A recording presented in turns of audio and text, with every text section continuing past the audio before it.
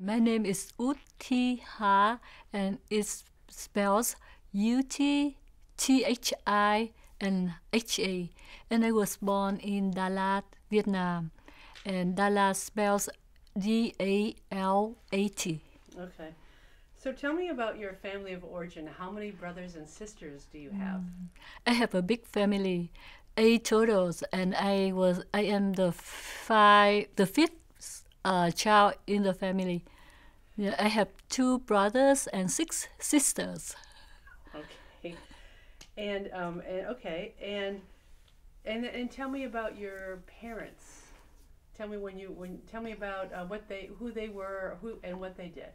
Yeah, my parents, they were born at the North Vietnam, and then in close to the 1954, I mean just 1952, my family decided to go to the South. Yeah, and then in 1954, my country was divided into 2 parts, North and South. And North belong to communists, and South is belong to the Republican. Okay. Yep. So did your parents? It's interesting. They moved from the north to the south. Did they have a sense of something was happening, that they would be safer in the south, or was it just something they did? I was too little, so I didn't know for sure. But I think that they did know about that, so they decided to go to the south. And one more thing, that because my dad has an aunt, she moved to the south around 1948 something. So yeah.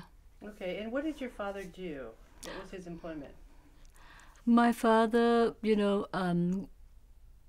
when he just came to the South, he was a driver.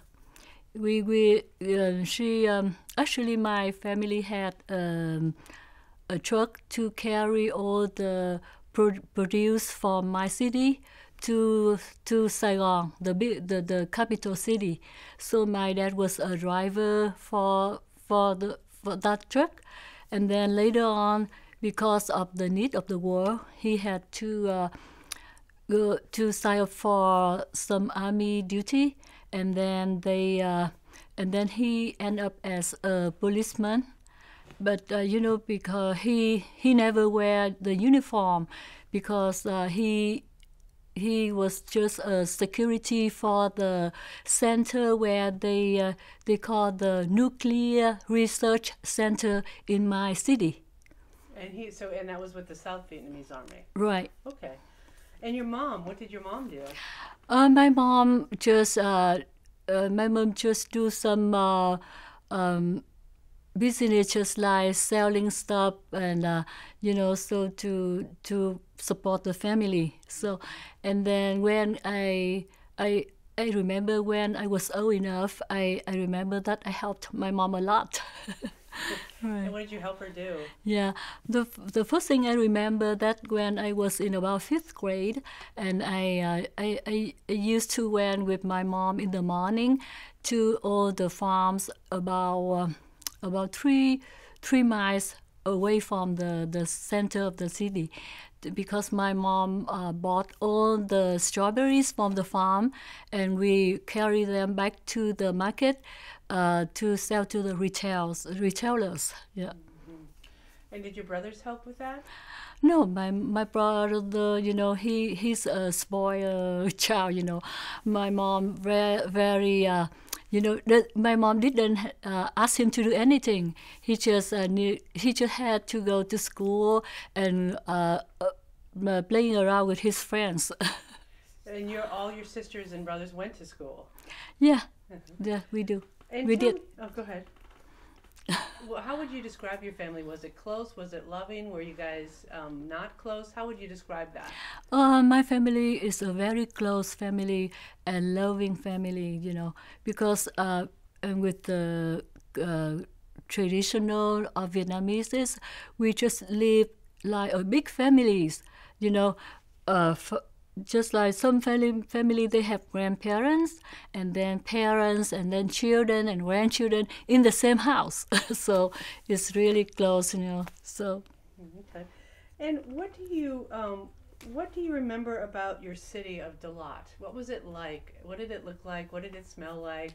Do you remember anything like that? Oh, I do. And the Dalat usually in my head because it's a very beautiful city. It's a highland city with all the pine tree, all the flowers year round. So and all kind of vegetables that we have here. So Dalat is the place where we produce all kind of European vegetables. So we produce them to all the other cities, just like Saigon, Huế, Da Nang, something like that. So yeah. Okay. So and did your family observe, or practice religion in any way? Is your family religious? Yeah, my family is a Buddhism family. Yeah. I see, Buddhist. So, Okay. yeah, Buddhist. But I remember we just went to the pagoda just once a year, in the New Year. Okay, so it wasn't real prominent. But you knew, so Buddhism. Okay. Yeah, but then I converted to Catholic when I got married with my husband. Okay, so we'll come back to that. Okay. So in addition to helping your mother with the produce, what are some other early memories of growing up in Dalat? Anything else you'd like to share? Yeah, I remember all the beautiful landscape of Dalat, lakes, hills, and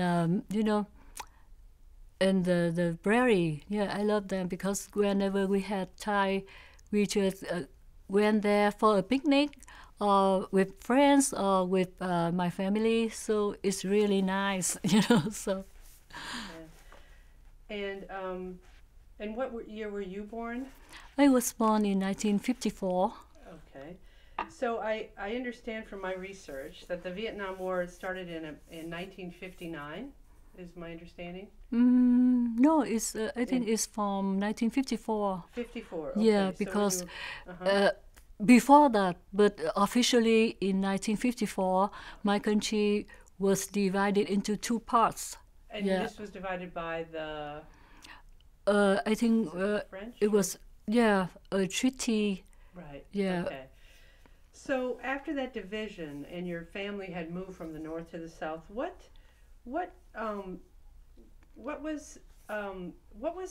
did your parents say about the division and their moving before you were born? How did they talk about the way your country was split up?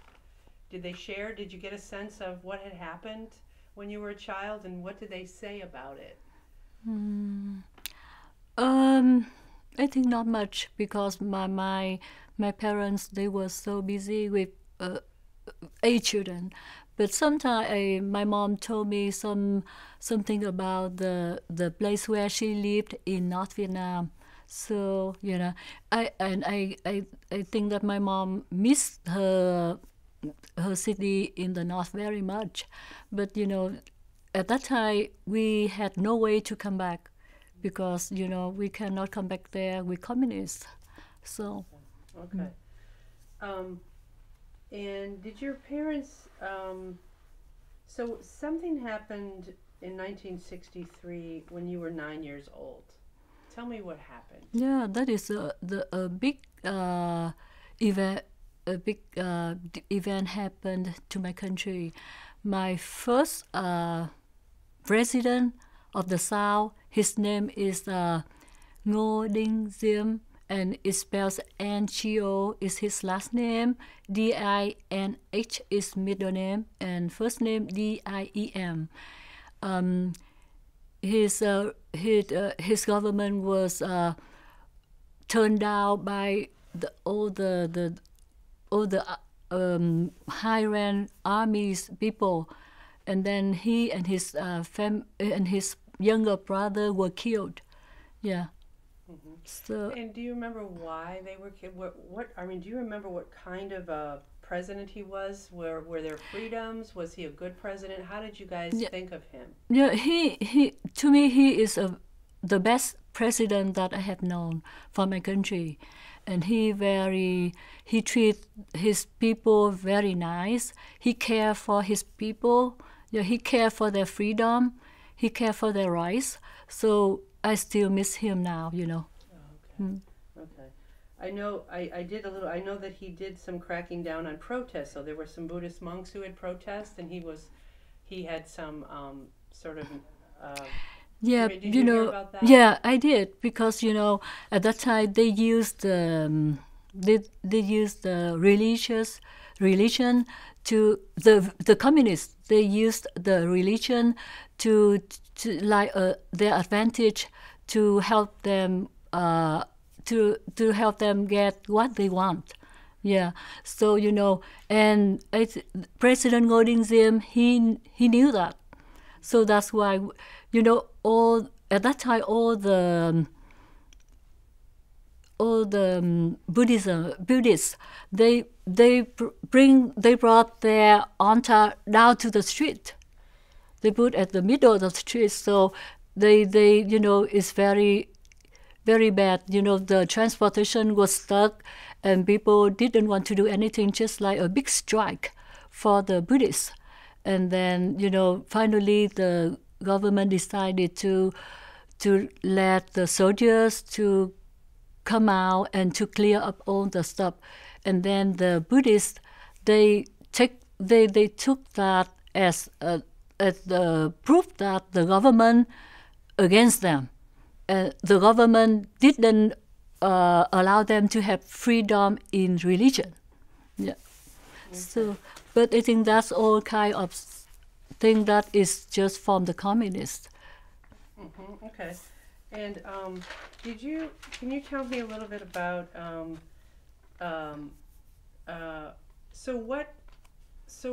what did you see? What do you remember about that time in 1963 when you were 9, and before and after the president was killed? I think I was scared, because the first time I heard the gunshot. The first time I saw too many soldiers in the city, and then I remember one day I was in my class, and then the teacher told us that you guys have to go home now, because they are fighting on the street. And we I was small, just about 9, so we just try some way to go home, because we cannot take the main street. Yeah, so it was so scary. So your parents didn't come get you? No, because they worry. My dad had to come back from his work, and my mom had to come back from the market too. So everyone had to find a way to go home. Yeah. And what else do you remember about? So you got home, and then what happened? What happened after that? The next day? We had to stay inside all the time, and we just looked through the window to see what's going on the street, and then I heard many screaming from the people who strike against the government, and then we smelled some, I don't know how, the grenade with this hot smell, something like that, to make you sneeze. Oh, like pepper? Like yeah, pepper the peppers, grenade, something like that, So, and smoke, and yeah, I remember that. And so who was doing the fighting? Which military are you talking about that was? The South Vietnam. Yeah. So this happened in my city in South Vietnam. Yes, yeah. Okay. And then after your president was killed, then who was in power? I think someone from the military, took over the government. And did you see any U.S. military at this time in your city? No, not at that time. So no U.S. presence in 1963 in Dallas? No. Okay. And did you? So how did you feel after that? After how many days before you could go back to school? I didn't remember exactly, but I think that I was stay home for a pretty long time, maybe couple of weeks. Yeah. Wow. Okay. And did your brothers, were all of the family living at home at this time, or did you have any older siblings living elsewhere? And we all lived at the same time. Mm-hmm. At that time, at home at that time. Okay. And then what's the next major? So you're 9 years old. So you have this. The president's killed. Prior to that, there were a crackdown on demonstrators, Buddhists, and then you all come home. And then what? What's the next thing you remember of note? The next thing I remember about the war was in 1968. It was in the New Year, and all the people was celebrating New Year, and they stay home and enjoy all the day off and enjoy all the good food for the New Year. And then the night of the New Year, we heard a lot of gunshots. A lot of guns and something exploded, and then finally we heard from the radio said that Viet Cong is coming, and Viet Cong is trying to see the city, to take over the city. So we were so afraid. We were so afraid, and we didn't know what's going on. Yeah. So at that time, did you see any U.S. soldiers then? No, not at that time either. Okay. Later, I think I saw the U.S. Army in the city around 1969 and 70. Okay. Yeah, late, because my city, I think, is a city for tourists. So not many military troops there, but we have some big school to train the militaries. In Dalat? Yeah, in Dalat, the commanders. Yeah. And the South Vietnamese commanders? Yeah, the South Vietnamese commander. We have a school, military school like West Point here. Yeah. So and then another school to train them in political war. Yeah, and another school to train all the commanders. Yeah, 3 big military schools in Dalat. So a combination of tourism and this military presence all in one city. Right. So I guess the Americans call what happened that you're referring to as the Tet Offensive. They say it's and that it. So tell me what you remember about the fighting in your city during that time. Yeah, during that time, we heard a news that Viet Cong came to the city, but they live at the suburb. It's about 3 miles from the center of the city. So, and then I saw some helicopters flying on the sky, and they shoot rockets and machine guns to the small town about 3 miles away from Dalat.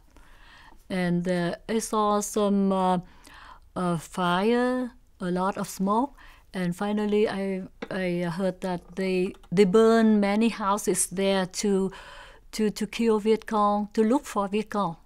And who was it that was shooting down in the helicopters? I guess the South Vietnamese Army and some U.S. Army too. Okay, so there's this. But I didn't see any U.S. Army on the ground? Around. Yeah. So your city, where you grew up, you're seeing the helicopters and the shooting and the bombing, and was anyone that you knew killed in that attack? No, I didn't know, but I remember the zone where I lived.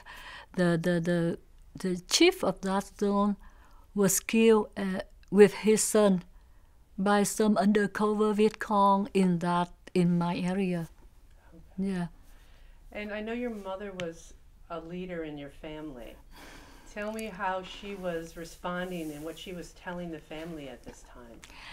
You know, my mom, she had a lot of experience about war because she lived in the north, and she deal with many wars there. You know, so she decided after we heard the shot and the bombing like that. My mom said that we cannot live here because it's too close to some undercover Viet Cong, so we need to move to the center of the city, where she thought that it was safer, and so that at that time, at the daytime we live in my house, in our house, but about evening we moved to the center of the city, the whole family, to live, and because I have my aunt have a house over there, so we went there to stay through the night, and it happens like that for about a week or 10 days. So until you were going back and forth. Yeah. And did you have any either South Vietnamese or Viet Cong or North Vietnamese army soldiers ever approach you or talk to you or knock on your doors? No, never. So you guys avoided all that military. Right. Okay. And what was it like then as far as working or going to school during this time and shortly after? How did that get affected? You know, actually, I think for just about a month, and we back to the normal life. Yeah. So we forgot about all the event. You know, we just heard about that through radio or through the newspapers. Yeah. Okay. Let's see. And your school was closed for a little while, though, right? Right. Mm-hmm. Yeah. Mm-hmm. Because some, you know, because they use school as a refugee camp for some people that their house were burned. Yeah, and there was my friend. Her house was burned too, so she had to live in in some schools for a couple of weeks. Mm-hmm. Yeah.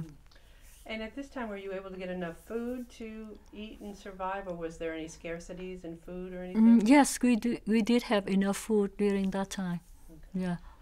And Cameron, what do you remember your first interactions with American soldiers? The first time I saw them, you know, I saw some big truck with the soldiers in there, and then I saw them throw down some gum, some chocolates to the younger kids.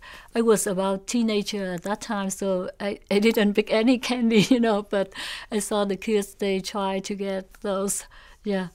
And what was your feelings toward the soldiers? I think they are fun. They like kids, yeah. Oh, so they were young. The soldiers, did they look young? Yeah, they're young. I think they're young. They're just about 20 and some. So not much older than you? No, yeah. Okay.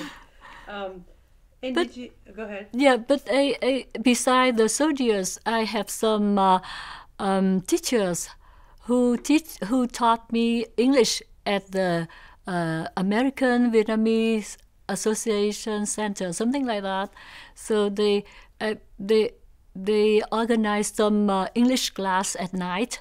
So I went there for my English class. And how old were you then? I was about 15. Okay, so this is after that bombardment, after that. And was that your first time learning English, or did you have it in school prior to that? I had some in school prior to that. Because when I came to 6th grade, I had about 6 hours in English from my school. Yeah. Okay. And did you also learn French? Yeah, I learned French when I was in 10th grade.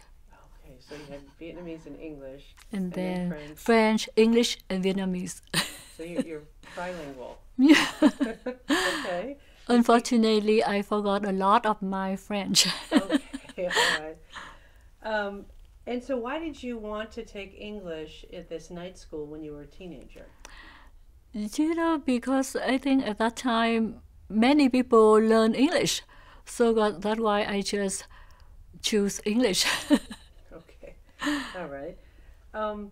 And so, what was your experience with Vietnamese soldiers or Viet Cong? Do you remember any interactions that you had with them when you were living in Dalat?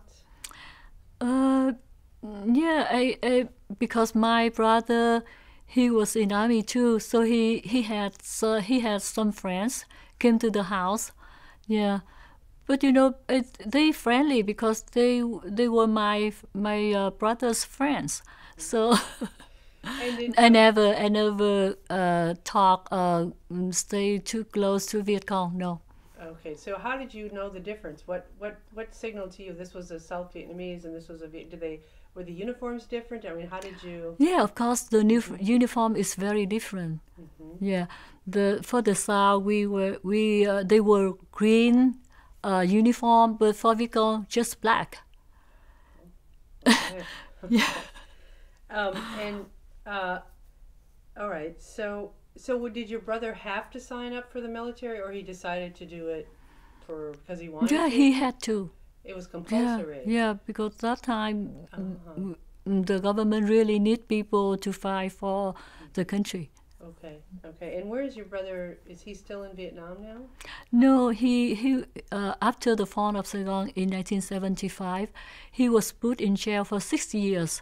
So and then I think in around 1980 or 88 or 89, there was an agreement between the U.S. and Vietnamese government. That time is Viet Cong government already, and they arranged some way to allow all the people, all the soldiers and all the people in army who was put in jail more than 3 years can come to the USA as refugees. And is that what he did? Yeah.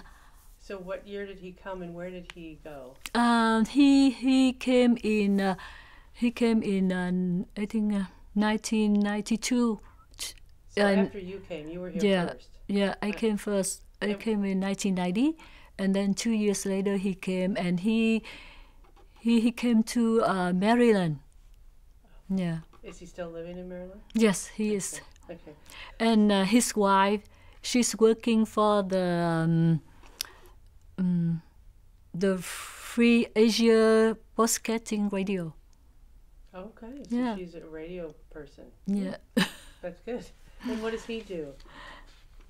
You mean my brother? Yeah. Yeah, my brother. He's he was at Kohl's, the clothing store. Yes. Okay. So tell me, when we spoke at your home, so the fall of Saigon in April 30th, 1975. When we talked about that, you talked about things that happened months before that. Put me back to that time period before the fall. What was changing? What did your mother and you all sort of realize was happening? Yeah, about around mid of March 1975, all the newspaper, radios, and televisions talking about the arrangement of divide the country between between Republic of Vietnam and Viet Cong. So we heard about that, but we didn't know that it came that fast. So just I remember on March 19, that is the first time Dalat, my city, started to know that maybe Dalat will belong to Viet Cong. So my mom, once again, she didn't want to live with Viet Cong. So she decided to move to Saigon, the capital city. And then so my mom rent a bus. So and all our family go to the bus with, my mom tried to carry whatever she can, all the belonging. I mean, so she tried to bring some rice, and I remember it's about 200 pounds of rice in the bus, and then all the clothes that we had, and then I remember one sewing machine too. Yeah. She brought everything, and then but that time my dad couldn't come with us because he was still in duty at his work. And then my older sister, she decided to stay back with my dad. So just and my oldest brother, he was in a city not too far from Saigon, and the city was called Bình Dương, and it's spelled B-I-N-H and D-U-O-N-G. So we had about just five sisters and brothers went with my mom at that time. But because all the difficulty, because now Viet Cong and South Vietnam soldiers are fighting here and there, so we couldn't go to Saigon, and so we had to go to Nha Trang. It's a coastal city. So, and then we just stay there for one day, and then we heard that Nha Trang would be lost to Viet Cong too. And then my mom, again, she needs to go. She didn't want to stay there. And, and lucky that the hotel manager, my mom came to talk with him, and he said he had some friend, he knew some Navy commander, and they had a ship was going to go to Saigon. So he said he will try to ask him to allow my family to come with that ship. And then, the decision was made very fast. It's just about a couple hours, and then we knew that we could go to Saigon with that ship.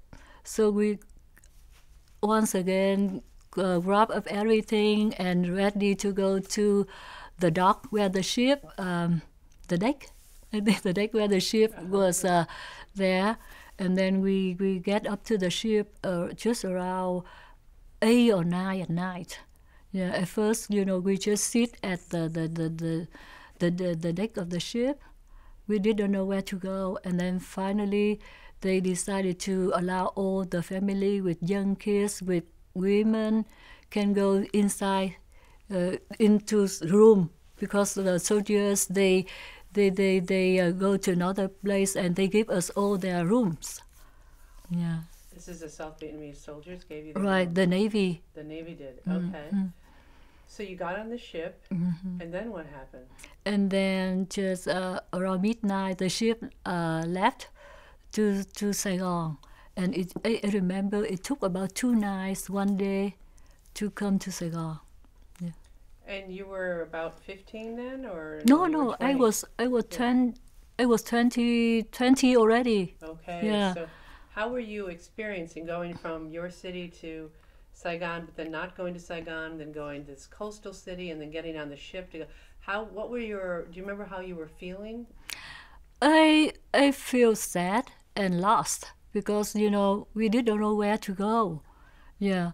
So we didn't know what we will have in another city. Yeah. What would happen if Viet Cong can come anywhere? So I don't know. So what we will have? What would be safe or not? So yeah. So then where did this ship then land? It landed in Saigon. Yeah. And then what happened with you and your family? Yeah. During that ship, my younger sister, she make friend with one Navy lieutenant. And that lieutenant told us that he will come back to Saigon in around 1 month, so we can go there and see him. So I am very close with that sister. She was my younger sister. So on I think about April 15, we went to the place where the ship will land, and we met him. And then when we were sitting and talking with him, I saw many soldiers carrying all the rice and all the stuff to the ship. So we asked him if they're going to rescue some people or some refugees, and he said no. We get ready to move to Australia, because we heard that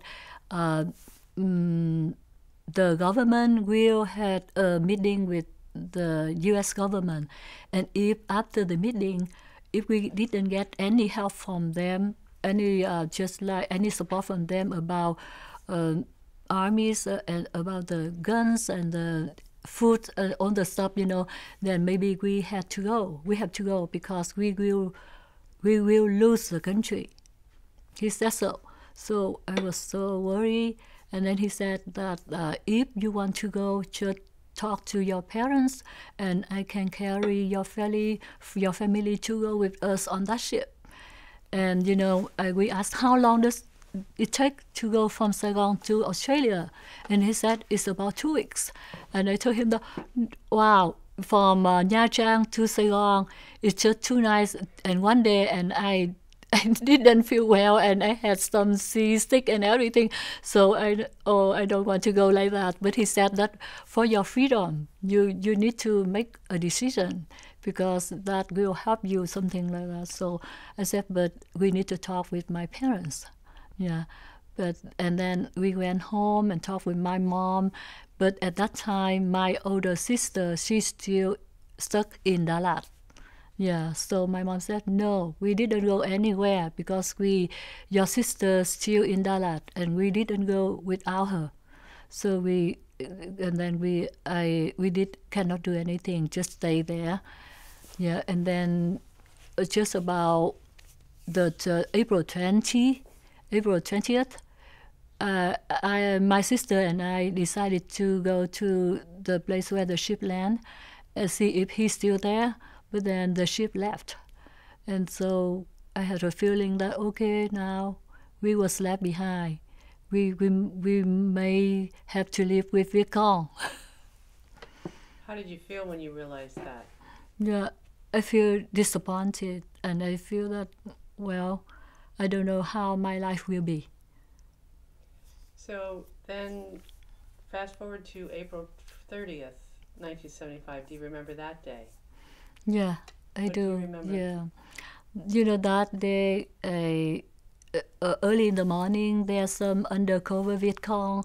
They came from house to house and told us that the soldiers are coming. Just went to the street and welcomed them. And we know that is Viet Cong soldiers, not the South Vietnam soldiers anymore. So we didn't want to go, but we were so scared, and we had to go to the street, stand by the side of the street, and saw all the tanks with all the Viet Cong soldiers sit on top of that and wave to us, and it was so hateful, I hate them. So did you feel like you had to wave at them, or did you not wave? No, I didn't wave to them. We just stood there. What was your mom counseling you now? How was she talking to you about what had just happened? What was she saying to you? Do you remember? Yeah, my mom didn't talk to me, because she talked to my older sister. But after that day, my mom decided to go back to Dalat because now all the South belongs to Viet Cong already, so we can travel easier than when we try to escape from Dalat, So you saw the soldiers in Saigon after it had fallen. What else do you remember? Did you see any violence that day? No, but I saw many South Vietnam soldier uniforms around the city. I think all the soldiers who were in the city, they had to take off all their uniforms for their safe. I see. So you recognize them as Yeah. soldiers, but they weren't wearing their uniforms. Yeah, I saw the uniform on the street. How they discarded it. Yeah. Okay. Yeah. And so your brother, what about him? He was in the South Vietnamese Army. What happened? He was in a camp. Yeah. Yeah. When did you find out about that? You mean that he was in a prisoner of war camp? When did that happen? Yeah, not too long after April 30th. I think just about 1 month or 3 weeks later, Viet Cong government told us that all the soldiers had to go to register to them in order they can give them all the training to be, so to get used to get to know to the new government. So they call it, I think, re-education camp? But then after that they set up all the camp and they call that the re-education camp. Yeah, so they cheat all the soldiers. They said that just prepare some clothes, some food for just 1 month for some training, and then you could come back home with your family. But no, it's not true. They were, so everyone believed that is true. So everyone just want to be, because they think the war is ended.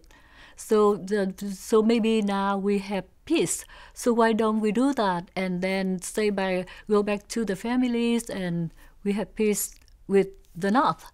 But then they put all the people who register for that training to all the camps, all the re-education camp.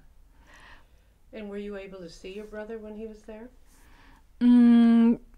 It took a while, because a couple first years we didn't hear anything from them.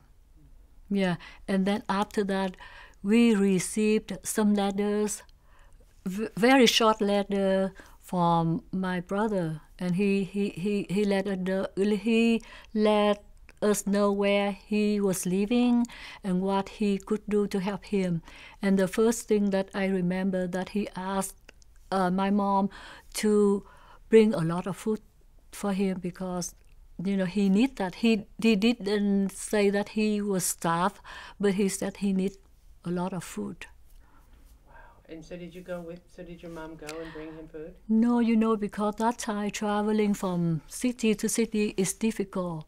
We had to get a permit from the current government. From just like if I leave a city, I need the permit from the mayor or something like that to allow me to travel.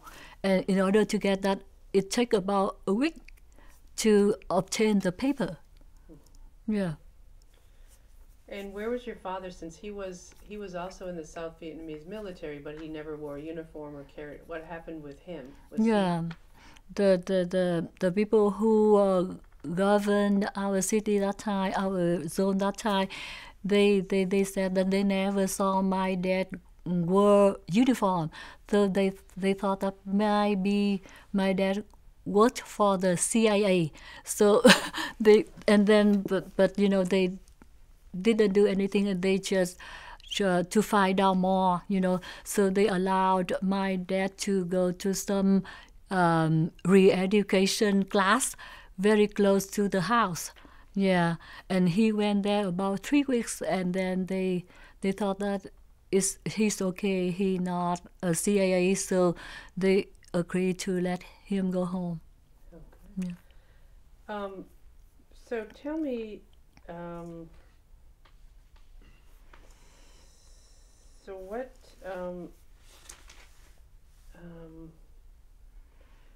so tell me about your sister. Your sister, the one sister went to, can you tell me went overseas by boat? Yeah, tell me your sister's name and how that happened, how old you were, and how that happened. It was in 1987.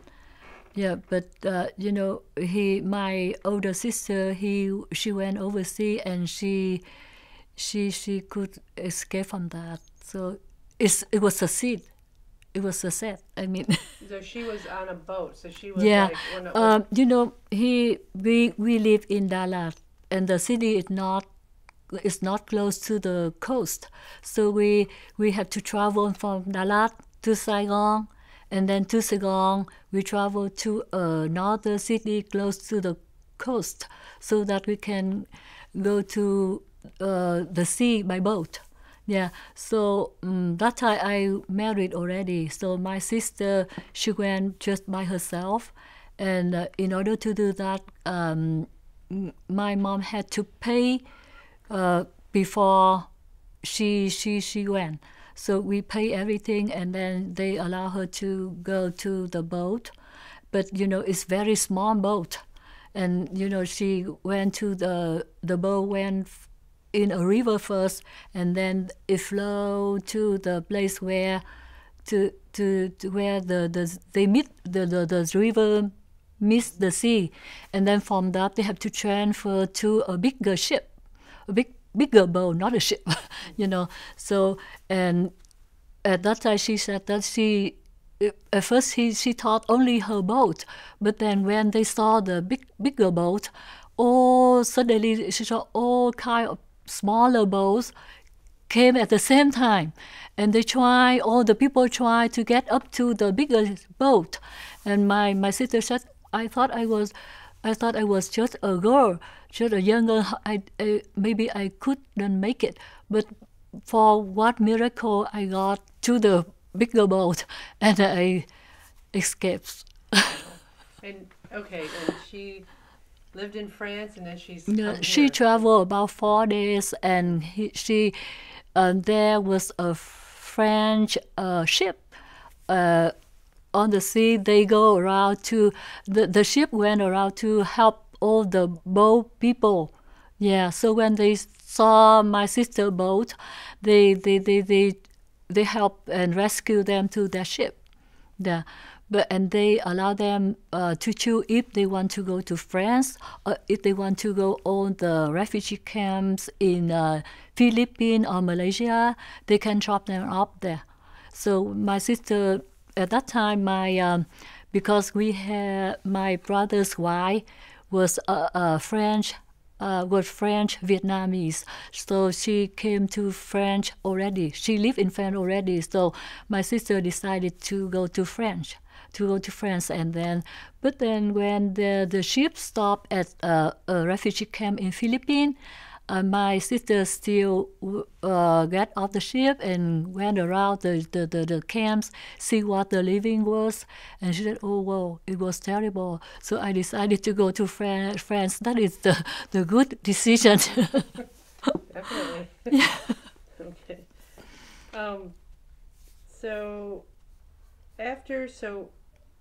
How much time do we have on the?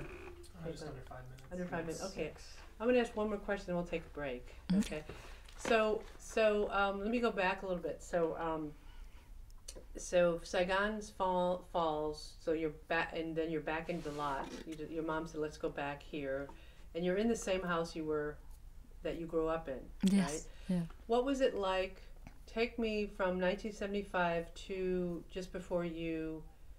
What was it like when you got back? How was your family living, surviving, and interacting? Yeah, first, we went back to Dalat, and I still remember the first day that we came back to Dalat, when we stepped off the bus, and then we saw, wow, the city changed a lot, totally changed, turned over, because I came from the capital city. We still wear all the flare pants, all the T-shirts and collars full, something like that.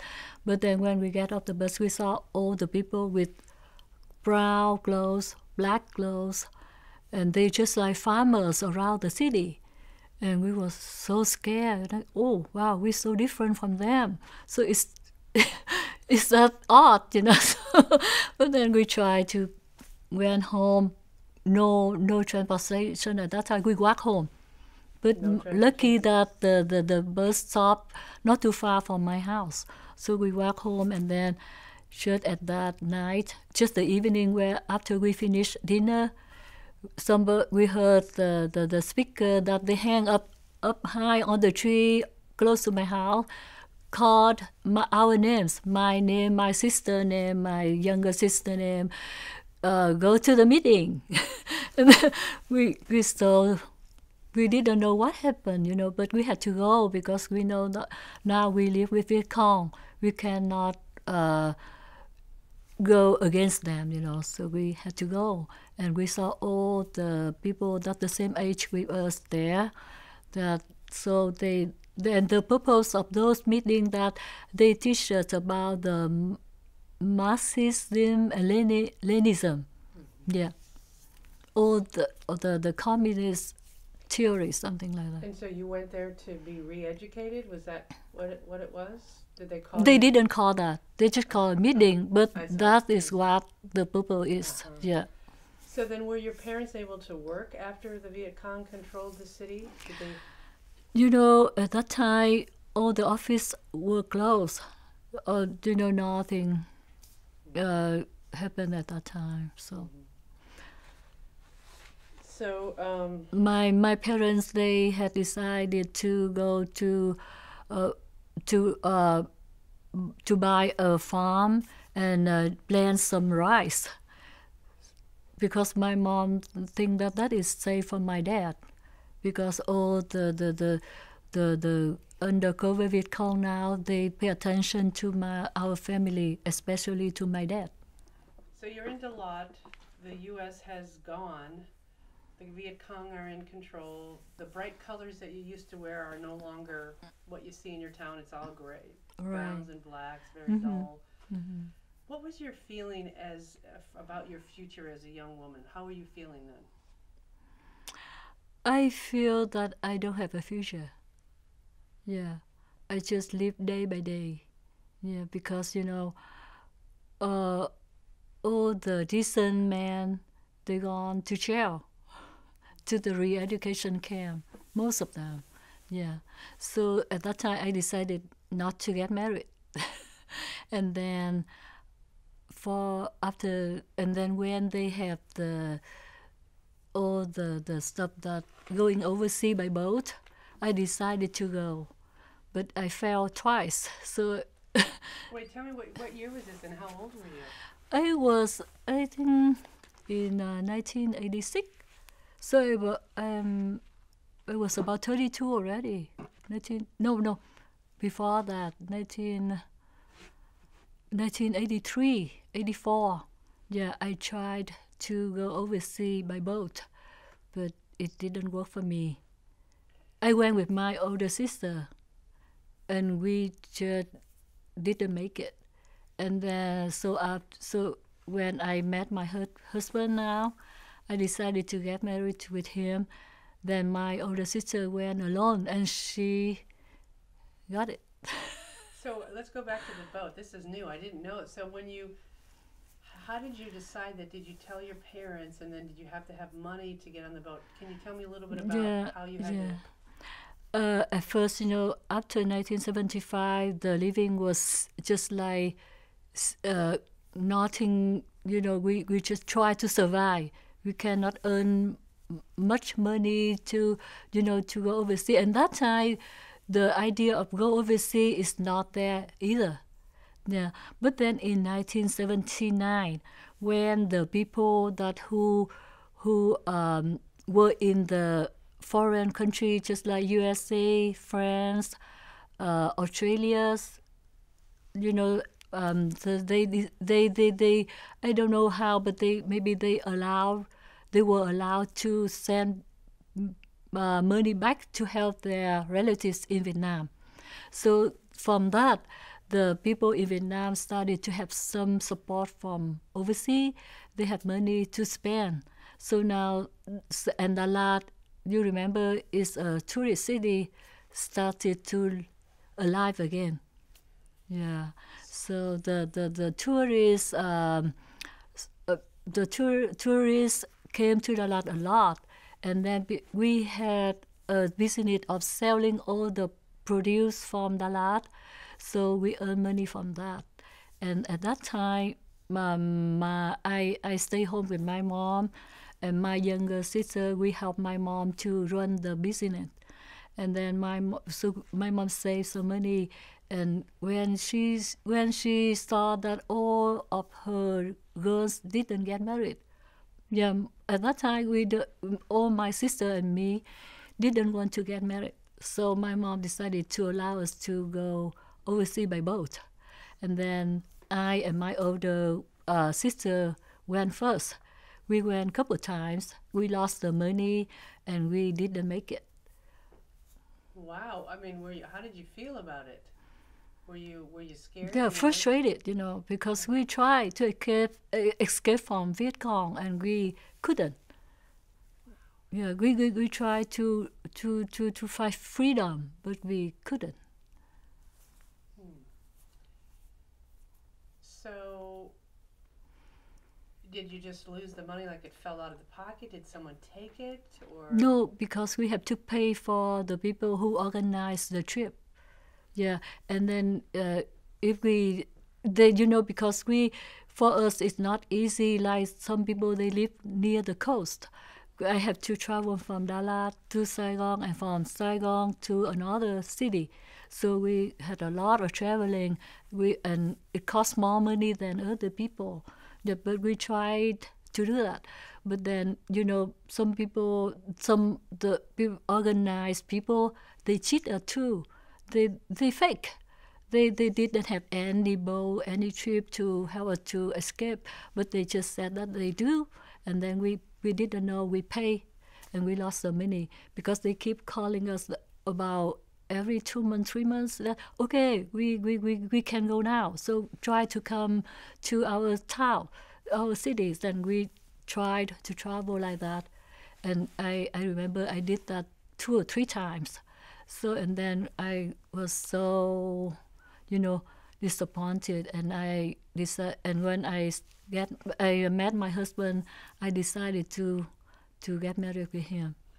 So how did you meet your husband? Where were you? Do you remember the day? I met my husband through an arrangement of my friend, because at that time I worked at a knitting shop. They call the cooperative center. We knitting all the supporting sweaters, something like that. And then I worked with a friend, and her husband was my husband's friend. So my husband came from another city to Đà Lạt to work after he was released from jail in 1985. So he went there in 1986, and they arranged us to meet him. So that I think, okay, he's an educated man. He was the former soldier, former Vietnam Army. So that's good for me, because I don't want to get married to a Viet Cong. So I decided to get married with him. And you were 32? Yeah, I was 32. And this was 1986? Yeah. Okay, so you got married, and how did you then go from getting married to coming here in 1990? Can you tell me how your life was like? Did you have any children in Vietnam? We got married in 1986, and then in 1987 I had the first child. And then at that time my husband, we just helped the business for my mom. Yeah, we work with my mom so that we can survive. And plus, and in 1987, my older sister, she went overseas successful. So she lived in France, and she sent money back to help us. Yeah. This is the one that you went with and didn't make it. Yeah, two of you. But right. She then made it on her own. She got there, and she sent money back. Okay, so you're married. You have 2 kids? Yeah, I have 2 kids in Vietnam. And one more thing, that in 1987, my older sister make her trip. And then in 1988, one of my older sister and my younger sister, they went by boat, and they succeed too. And where did they end up? So they end up to Malaysia, one refugee camp in Malaysia. And then they stayed there for almost a year to learn English. And then they fill out the paper to go to the USA, and they was allowed to admit it to the USA. And where are they living? They live in Maryland with my older brother. Yeah. So you had some family who have successfully left. Yeah. France, USA. Mm-hmm. You're married. You have 2 kids. How did then you finally end up with your husband here? Yeah. My the reason that we can go to the USA because my husband was a prisoner of Viet Cong. He was in jail about 10 years. So he with the agreement of the Vietnamese and American government, so he got a grant to come to the USA with his family as refugees. So that's why we got the grant to come here. And then when we knew that we can go to the USA, we didn't know where we will live. We didn't know where in the USA, So, but I think that wherever, if we have freedom, then it's okay to us. So, but then my husband has a brother who went overseas by boat in 1985, and he ended up in Urbana, Illinois. So I didn't know how, but the immigration, they found out that, and they sent us to Urbana to join him. And how did you take a boat? Did you fly? Tell me about No, that. we fly because we go legally, We got a flight from Vietnam, and we stopped at Bangkok to finish all the process for the paperwork to go to the USA. And at that time, usually the people, when they came to Bangkok, they just stay there about a couple of days, and they got the flight to go to the USA. But for us, I heard that they said because Urbana is a small city, they don't have many flights to Urbana frequently. So we had to wait about 10 days in Thailand. Yeah. And then then you flew, and where did you fly first? I flew from Saigon, that was called Ho Chi Minh City already, to Thailand, and then from Thailand to Japan, and from Japan to Chicago, and Chicago to Urbana. Do you remember what your first impression was of the USA? Yeah. First, when I came to Chicago, I said, "Wow, the city is full of lights," because I came at night. Yeah, and it is beautiful when we see the city from the from the airplane.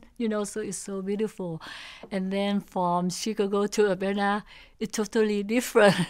It's darker here, quiet, and not as many people as in Chicago. But because I live in a small city in Vietnam, so I was okay with that. Okay. And do you remember what it smelled like or tasted like? Do you have any of those memories? Or your first American food or anything like that? Because the first day I didn't eat American food. I came to my husband's brother's house. He lived in a mobile home at that time, and they cook all Vietnamese food for us. So that is so wonderful, because during the flights, we ate all the strange stuff, we didn't like that. Just like when when we took the airplane to Japan, we ate all Japanese food, and we didn't like that. So, So your family, because of the war of origin, your family of origin is really split up, really kind of got displaced. Tell me, when you reflect back now on your life and the effects of the war on your family, what do you have any conclusions? Do you have any thoughts? What do you make of it? Yeah. I think that the war brings us all the sadness, all the loss, all the suffer. But then, lucky that we got some miracle, we can come to the free land, and we have a better life. Yeah. And so, you said this word when we met at your home. I haven't heard it yet today, but you mentioned hope. Can you talk a little bit about how your feelings of hope changed from, or what hope has been like in your life? just a feeling of hope. Describe that. Yeah, my hope is I usually hope that everything will be better during the time I was with Vicon. So that's why we decided to go overseas. That is a way of hope to get better. But we didn't get it. But then later on, when I got married, the living was tough at that time too. But I still hope that, yeah, well, some way maybe I will get some better life. And then it's true that my husband got a grant to go to the USA. Yeah. So that my hope comes true when we come to the USA. And when you came here, you weren't rich, and you had to find work. Can you tell me a little bit about your transition from your, meeting your, your family in Urbana? How did you sort of get established? How did you, Do you believe that when we came to the USA, we had only $900? My mom gave me some gold, and when I came to Thailand, I sold the gold to get dollars. We had about $900 from the beginning, and we came here and we got the public assistance from the government here. So at that time they gave us 1 year of public assistance. That means cash, food stamp. So we survived with that. And I remember just my husband went back to school at the adult education in Urbana to learn his English again. And then I stay home with my kids. So he went there just about a couple months, and then he got his GED. So he decided to find a job, and he got a job at some factory in town. Yeah, and he stayed there until he retired. So that's a good thing. But and we got some lucky that in 1992, the refugee director, Miss Quýt Nguyen, she encouraged me to apply for the Habitat house, and I got the second house from Habitat. Yeah, it's a very good program, because we can buy a house, and we just deposit 500 working hours. That is our deposit, and $500, and then we can get the house. And we pay the house in 20 years with no interest. So how sweet it is, so it's so nice. And we live in that house for 9 years. We save money, and then my kids getting older, they grow up. So I want them to live at a better area, so we decided to move to another house. So. And also you work here in the U.S. Tell me what you do. I at first I didn't know what I will do, because I have some English already, but no degrees, no certificates, nothing. So, but then I'm lucky that because Quýt Nguyen, the refugee director, was my teacher in Vietnam. So she didn't know that I already know English. So until I brought some transcript, university transcript to her to translate into English, and she found out that I had some basic English. So she decided to interview me to become her staff. So, and then that's what I start my job from 1993 until now. Yeah. And you also work at Carl? Yeah. What do you do there? I am a medical interpreter for Carl. Yeah. And what do you say about, we've also interviewed soldiers who were in combat, U.S. soldiers who went to Vietnam to fight, and some of them have said, they didn't believe in the reasons we were there, or, they saw people, were killed, or they have horrible memories and they can't function in life. So how do you, when you hear stories like that, how do you interpret that in your assessment of the war? I think that's it. That is right, because they are stranger, just like Vietnam were. They are strangers in Vietnam. They didn't know the culture. They didn't know the food. They didn't know the the area. They didn't know anything about Vietnam, and they had to live there, and they had to fight too. So a lot of stress for them. Yeah. And when the U.S. did pull out, did you wish they had stayed? Were you angry? What was your thought about the U.S.'s relationship to fighting the war against communism? No, not angry at all. I am thankful for their presence in Vietnam. With their help, at least we can fight Viet Cong for a while. Okay. So you got here in 1990. Tell me, did you go back to Vietnam? If so, when and what for? I went back there twice. The first time I went back was in 1998 when I got my U.S. citizenship already. So that's why I think now I am safe to go back there. So I went back there with my two girls to visit my parents, so that the girl that was born here can see her grandparents. And my kids, they really love living there, because here they never hold the money to buy food because they was too little.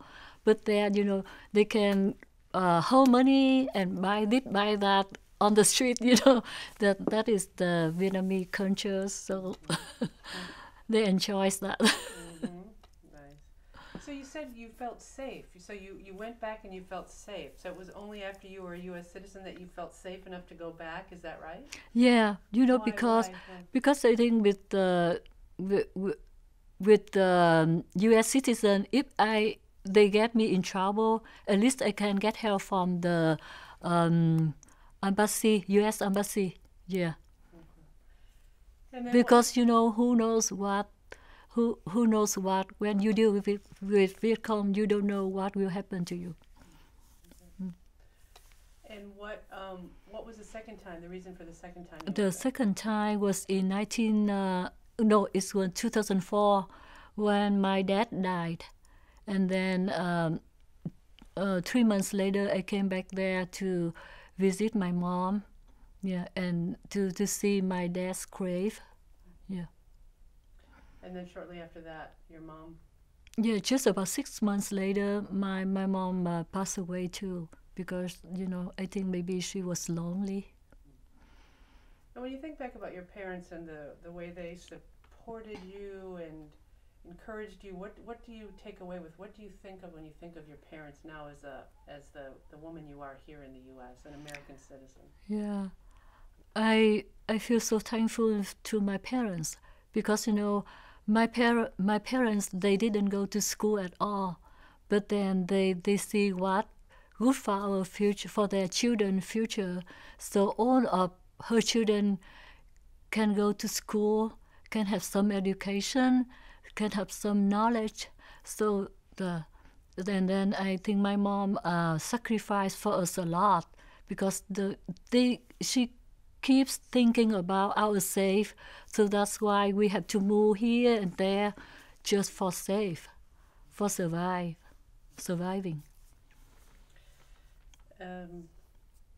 Is there anything else you want to tell us about either your experiences as being a civilian in a war, in a country that was at war, or your experiences as a new immigrant, a refugee really, a new immigrant to this country?